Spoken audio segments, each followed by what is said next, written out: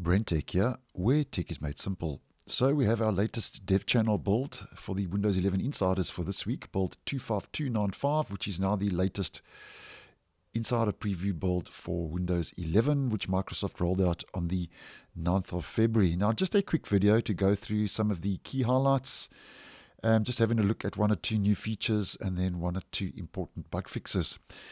Now, first of all, what's new? There's a new commercial policy, and just to make mention of this quickly, this new policy, according to Microsoft, will enable commercial customers. So this is mainly affecting businesses and corporations and enterprises. So it will enable commercial customers to enable features introduced via servicing. So that's outside of the annual feature update, that are off by default for devices that have their Windows Update managed. So that's a new commercial policy now rolling out in build 25295. And then just to head to the first new feature, although nothing really major, but nonetheless is a new feature. So just to highlight that quickly for today's video. As we can see from the screenshot provided from the release notes, there's a new smart two-factor authentication code recognition, also called 2FA, for toast notifications.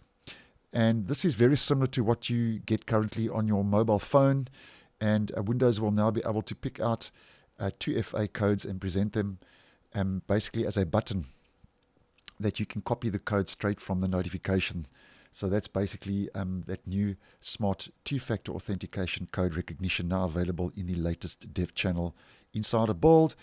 And then just to look at the third and final key highlight, and once again we got this search on the taskbar, which now, according to Microsoft from the release notes, the new search on the taskbar experience, as they are calling it, this began rolling out in build 25252 and is now available for all Windows insiders in the dev channel. So there's a very good chance that this will make its way into the stable version now sooner than later. And as you can see, very similar to the search what we get over on Windows 10. Obviously, you got the fluent design, and this will be a search box that you can actually type a search into. So very similar, as mentioned, to that over on Windows 10. And this could be coming now to the stable version in the not too distant future. So that's just the key highlights. And then just to make mention of two important bug fixes under the general section. And as many of you may know, in the dev channel, there are a lot of bugs that have to be fixed and known issues, as it is still early days. But nonetheless, there is a fix for an issue that caused insiders to experience freezes in recent flights that have rolled out recently. And this was specifically causing apps to freeze if users try to use them while also trying to play games. So that's a big one that's been addressed for the dev channel build.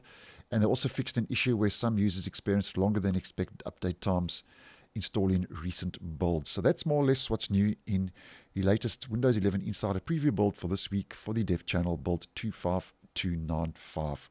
So thanks for watching, and I will see you in the next one.